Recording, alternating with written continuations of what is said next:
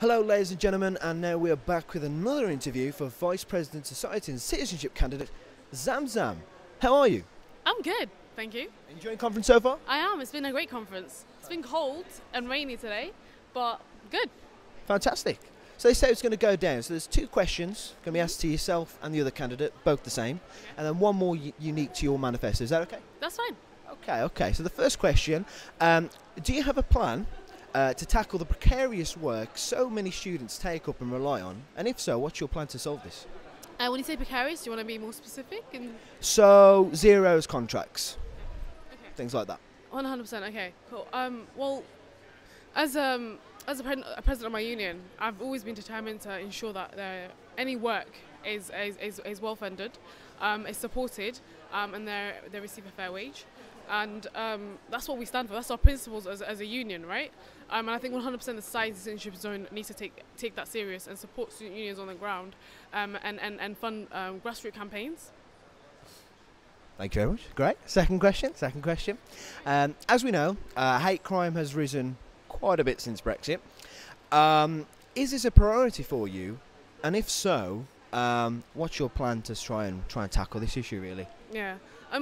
Hate crimes have risen quite massively, actually, and I've seen it. I've seen the impact on my own campus. And as president of my students' union, me and my team, we established a hate crime reporting centre.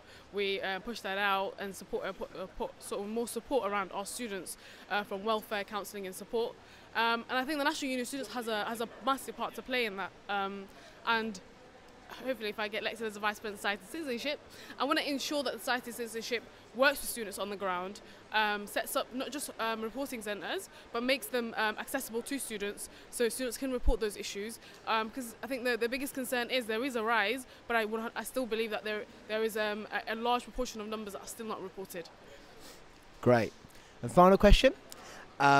In your manifesto, you stated that you will commission a hate crime survey within FE.